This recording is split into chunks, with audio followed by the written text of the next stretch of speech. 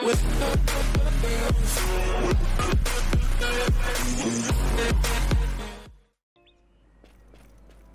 let me take a screenshot. Looks fine. Let me take that booty. Oh yeah, looks good. Looks good. Oh yeah, that thumbnail. Works. Okay, so welcome guys back to Pleasantly. Today we are going to talk about union power. So you press escape, you can come to the union, and as you know, there are 3 unions in this game: Artisans, Sentinels, and the Court of Ravens. I have personally joined Artisans because of the buffs it gives. For now, it gives this buff. As you can see, 30% HP will be restored once you use this buff. You can see those buffs in the right bottom corner of my screen on the 5 menu. If I press 5, I will turn into a random object and I will disguise, instantly healing 30% of my HP.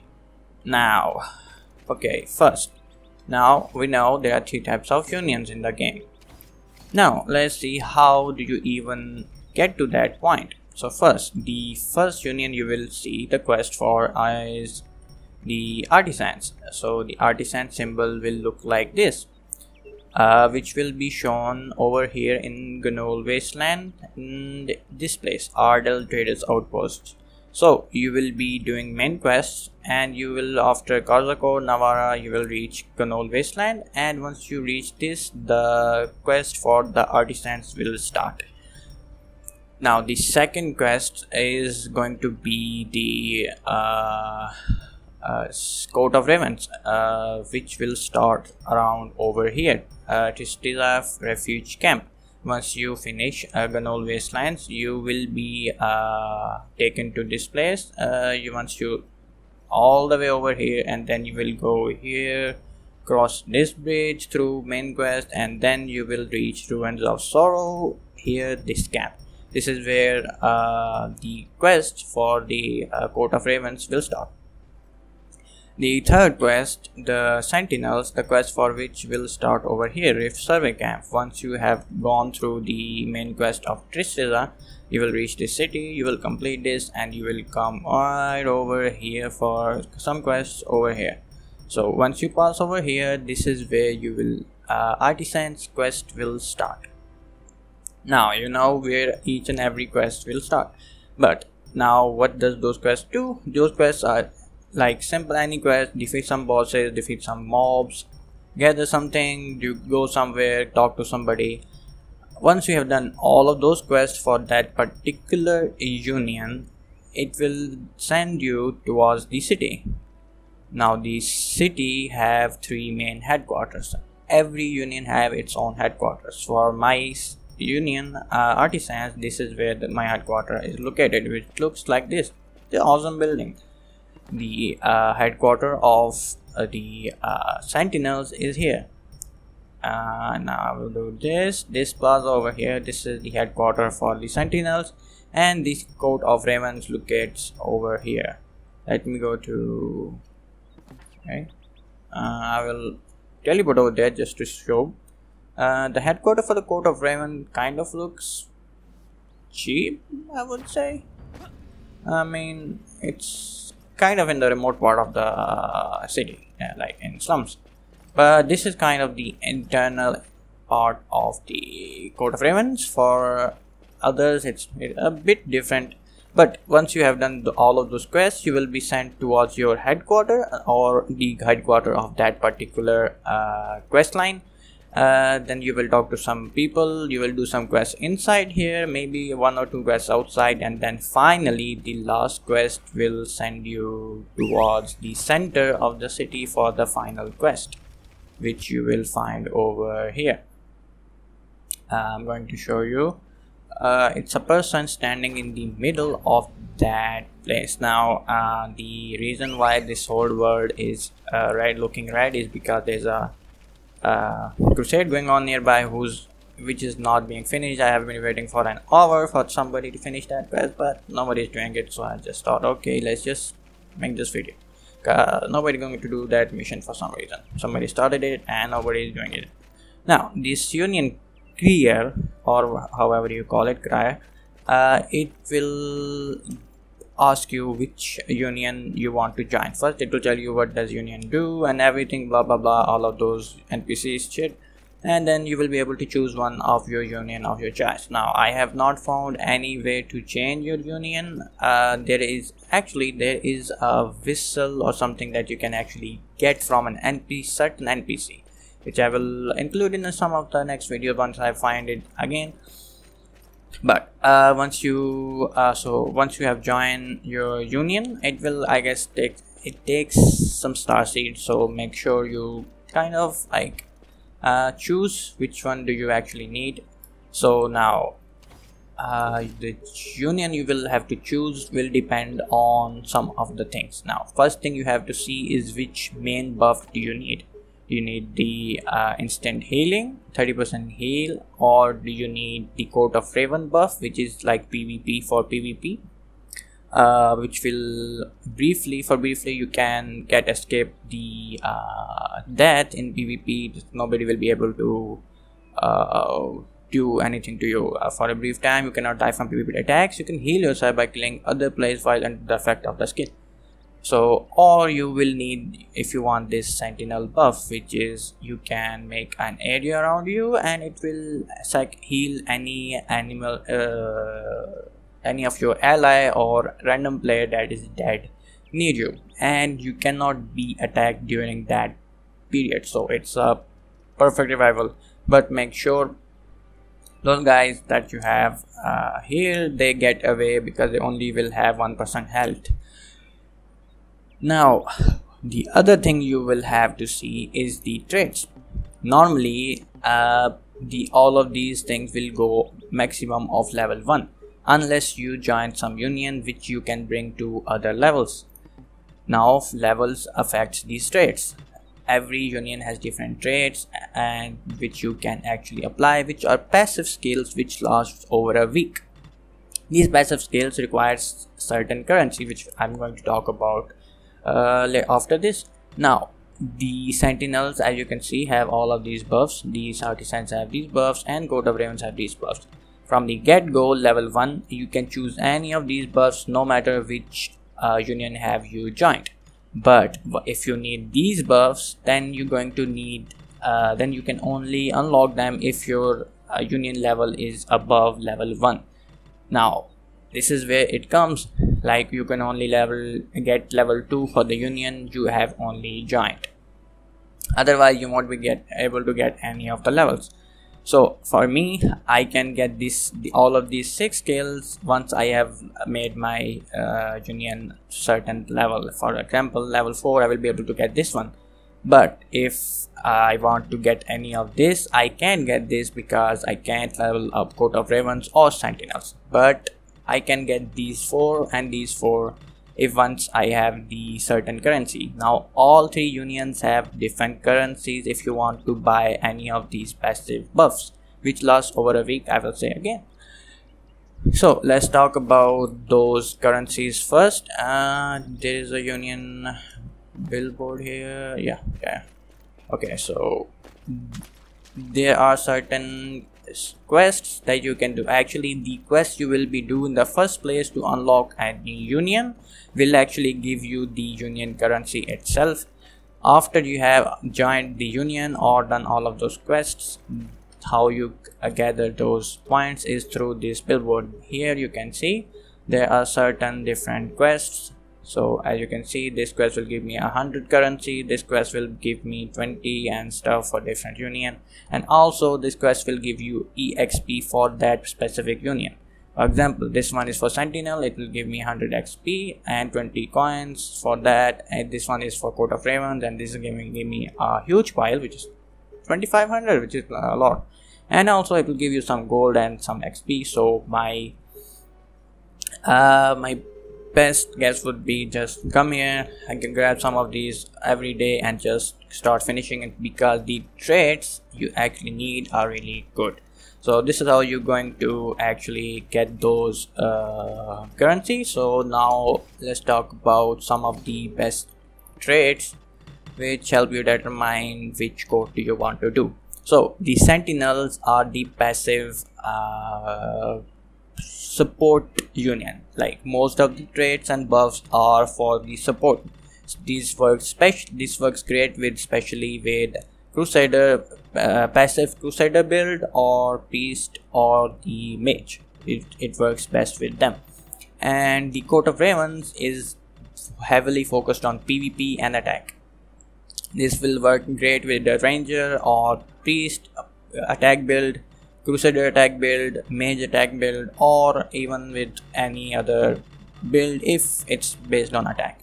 The Artisan Society, now this Artisans, it works with everything as long as you are determined to put a lot of time into the game, gather a lot of shit, and do that passive grind. This is all the Artisans are all about grind. The first skill which I love is it gives you extra 10% XP when you do the crafting. If you don't know how crafting works, go watch my video. It will show you how everything about the crafting is. Now in that video I told you you have to level up your crafting station in order to craft better gear. And this skill will give you extra 10% XP whenever you're crafting anything. So this is a huge bonus. The second skill is useless. Nobody uses that. It gives you 20% extra HP when you're gathering something. Nobody uses that unless maybe some 1 in out of 100 guys actually using this, which is not worth it. So the third skill is huge when you're gathering. It allows you to have a 5% chance to obtain any extra item, and then 1% chance to obtain +2 items. However, it will cost a bit more than the first one. The fourth skill is okay if you're doing a lot of gathering and you need to get more XP, then it is a good one. Other than this, this skill are good when you're actually doing some crafting, because it gives you this, especially this one, when you're crafting at the alchemy station, it will give you more consumables. This one will give you more consumable this one will give you actually it's huge because it will give you 10% chance to not consume any of your raw materials to make a consumable item, which is great. Then you can just get a free item. This is 5% XP, and this one is actually really good because this one will allow you to gather, mine, or log when you're mounted, so you can just zoom through everything. But this one actually costs you a lot, so you have to be ready to really grind that week because that is expensive, so you have to make full of it. So for the sentinels, you can see it has some great skills. 300 extra defenses, which any of class you can get, even if you are just like me. I am artisan, but still I can get first 4 of these from both of them. So this one is a great skill. I always apply it. The second one is good if you're actually using elixirs and pancake's. The third one is good if you're doing a lot of mob farming, then this one is good. It increases aggro, grants free recovery. So this one is good if you're doing a lot of dungeons. It will give you free recovery but it only works once per day, and it resets at 4 AM, and it's costly. So just like that, there's some of these skills. As you can see, you can read them. Some great are these. You can get revived quicker, or you can revive your friends quicker, or this one grants a 20% chance to not consume a healing potion when used, so you can use the potion for not even consuming anything, but it's expensive. So yeah, my best guess is this one is good, and then you can apply this one and then any of the other from this place. And then the Coat of Ravens, this one is actually huge. It gives you extra crit rate, that is a huge buff. Then this one gives you extra healing from the thing, and there's notoriety. If you're in the open world and you're doing a lot of PvP, you want to get that high level up, then you can use this. And then this gives you PvP extra defense for arenas and stuff. And there are some other buffs that I actually didn't look into, but you can actually see it. Extra attack power, extra damage and stuff. You get the gist. Okay, so I guess yeah, And one more thing, two things I haven't shown you. The once per day you get, if you go to your certain union headquarter around this place. For example, for sentinels it's this place, for artisan there's something else, and then quarter ravens you saw a raven made in the center. You get a boon special, it's a special buff. I will show you over here. Okay, as you can see, this artisan wit, it's granting me 3% extra reputation, and it will last for 3 hours. And every day this you get some random buffs, so make sure you come here before you start grinding or anything, and then you get some extra buffs. Now if I use my skill over here, there's an secret extra buff that you get, the artisan's blessing, which will give you extra gathering speed and extra gathering HP. Now yesterday I used this and I got extra 30% extra gathering speed, so I guess it changes every time you use it. Okay, the last thing you have to know about is the union merchant. So you can see there are some great things over these merchant. Temporary camp summons a temporary soul buyer for sharing food. This is for sentinel, you can buy it over here. Then you have some of this blue dye, and then some other props. It's just some simple prop that you can actually use. Dog whistles, portable dummy, it's just some PvE or PvP passive fun stuff that you can actually use. But buy them and you will be able to use. Now every other shop, every headquarter has different shops which you can actually use to buy different stuff. This, as you can see, union merchant, artisan will have different stuff, and the court of ravens will have different stuff. Now other than these 3 headquarters, there are special camps throughout the map that you can actually find for these where you can find these unions. For example, you can see this is union merchant here, and then there's a camp over here. I think this one is for court of ravens, and then I saw a camp over up in the mountains. So basically, yeah, there's a lot of camps everywhere. They are spread everywhere, and you can go there once you done all of the main quests. Once you go throughout the world, you will see all of those camps, but I haven't been using them a lot, and I only do these unit board quests when I actually need to apply some traits. Again, those traits last for a week, so you don't have to worry about doing those quests every day. You can just do them once a week and then grab enough XP, and then you can get all of these blessings. You can put 3 blessings at the same time from any of this, so make sure you have best blessings and stuff, and then you can do whatever you want. So this is a major aspect of the game, so make sure you using a union power at full, so you can do everything else really great. Especially the gathering artisan is actually great, so make sure you done it, or the sentinels. So this is going to be it for today, and for tomorrow I will actually, what should I do for tomorrow? What I haven't talked about, fishing. Yeah, fishing. I'm sure most of you are wondering how the fishing works, so tomorrow I will cover up fishing, everything you need to do for fishing, and how you can win all of this, and then what is fishing competition, what do you get for fishing, and what is the reason of the fishing. One thing I can tell you is, if you haven't heard, there are, after mythic and S tier mythic items, there lies the ancient weapons.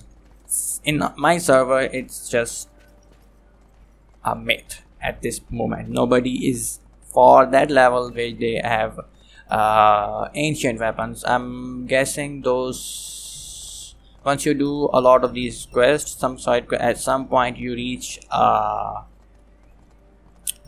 blacksmith that actually gives you quest to do something, and then you can craft those ancient weapons for every class, and then those ancient weapons requires some resources, and those resources you can only get through competition, these fishing competition, these fishing crates, and when you do normal fishing throughout the world. So make sure you like, subscribe and share, and tomorrow I will cover up everything you have to know about fishing. So it's gonna be it for today. Have fun, and I see you tomorrow.